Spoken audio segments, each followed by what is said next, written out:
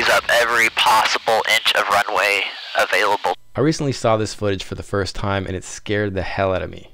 It's actually like 4 years old and it made the rounds going viral in the aviation community back then. And I wondered, how could I have missed this? And then I realized it was because I had one of these around that time, so I was a little bit distracted from flying. But after things settled down in my life, I got back into it. So anyway, seeing this video actually inspired me to think about my personal minimums.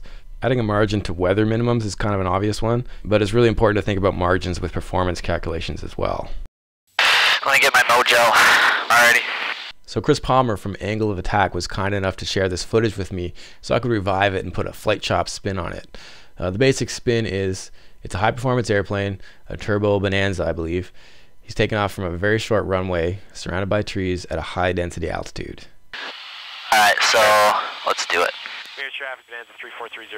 Chris does an amazing job analyzing exactly what happens here, so I'm not going to get into those kind of details, but I'm going to provide links that you have to check out.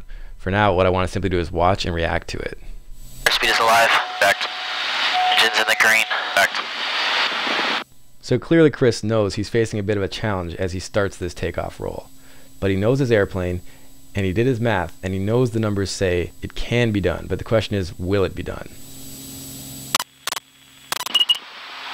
So after rotation here, he's committed, and you can see things aren't going as planned. That's just a little scary. Well, oh boy. Wow. Okay, things we are not doing again. So that couldn't have been any closer. Let's just back it up and check this out. Look at those treetops. I mean, the wingtips are definitely below those. So he just squeaked it through that gap. He managed to instinctually turn just slightly left there to find that one gap that he had, and he made it through. And he fought the urge to pull back, which I think a lot of people would have done, and then he would have mushed into those trees for sure. So kudos for flying right on the edge, man. He got it out, but just barely. Okay, Chris. So in Chris's article where he breaks it down, you'll see a lot of Monday morning quarterbacking going on in the conversation thread. I think we've learned our lesson. I actually thought we were kind of screwed there for a second. So did I.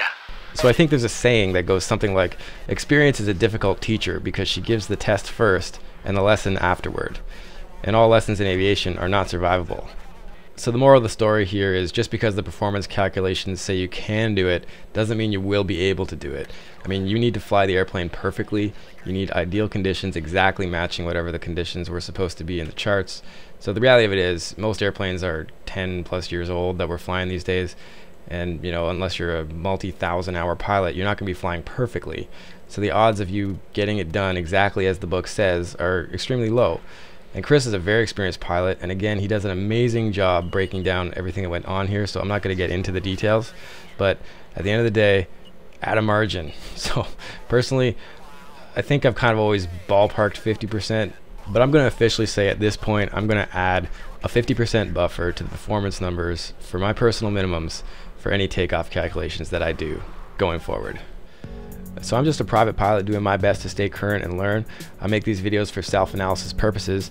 In this case, Chris was nice enough to share his footage. And definitely please check out Chris's links. I'm going to put them in the description as well as on the screen here. I'll make some annotations that are clickable. But yeah, check out his stuff. He's got an amazing Aviatorcast. So for more virtual ride-along flying videos, please subscribe. I'm doing my best to put up a video about once a week.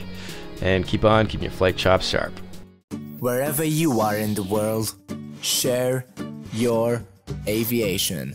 Share Aviation, a network for pilots by pilots.